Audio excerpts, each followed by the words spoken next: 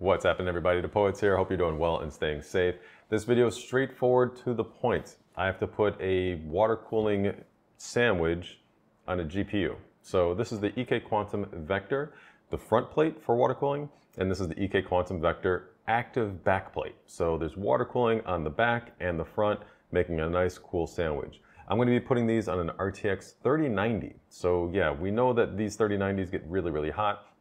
This one particularly is from an HP Omen 30L. So it's a pre-built PC.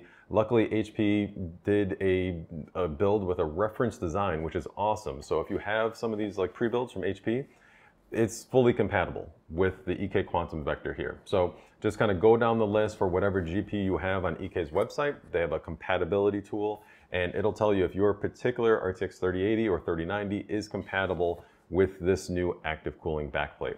So this video, I'm just going to show you what I did to basically tear down the HP Omen 30L's RTX 3090 and put it back together with a water cooling sandwich. If you want results for how much the temperatures dropped, and they dropped like a rock, I'm still doing more testing, so you're not going to get those results in this video, but make sure you're subscribed and like and share and all that stuff. So in the next video or the one after, you'll get all those results, and then you can determine if getting an active cooling backplate and the front plate is worth it for your particular setup. For this 3090, it's probably worth it. So let's get into it, and again, let me know in the comments if you have any questions.